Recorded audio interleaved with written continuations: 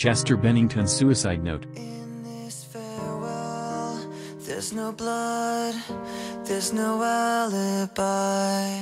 We have listened to a lot of Linkin Park in the last few days, including the new album One More Light, and we must admit we never realized that almost every song Chester ever sang was about the struggle to not kill himself. A lot of people talked bad about the new album because it wasn't a rock album, but honestly, as a singer, the new album truly shows how incredible Chester really was. It also shows how deeply rooted his depression was.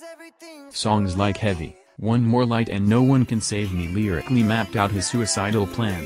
Leave Out All the Rest was basically a suicide note. These songs, when truly listened to after his death, are monumentally eerie. If you don't believe Chester Bennington killed himself, then we suggest reading some lyrics because it seems to be all he ever thought about. It makes us wonder that if someone that famous who has a million eyes on their art and a million ears on their words can basically scream for help and no one notices, then how many people feel exactly the same way without anyone looking at their art? Think about it. If singing along with a person's feelings can't make you notice that there is a problem, then what can? Most people's suicidal thoughts are not available in stores. This means we should all do more to reach out to friends that may not be having the easiest time. Another thing is how Chester was treated by the only people he thought he had, his fans, before his death.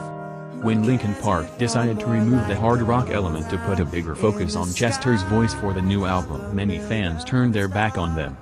They were ridiculed on the internet, booed on stage, and completely discarded by many who claimed to love them. Was the album bad? No, it wasn't. It's actually really good. It was never given a real chance until now, and now it's too late.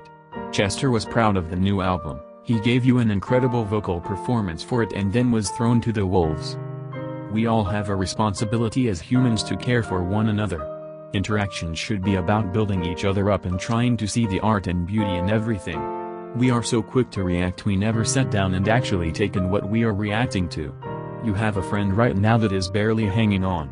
Find them, reach out to them, and let them know they are not alone in this world and that someone cares if they live or die. Rest in peace, Chester. I'm just talking.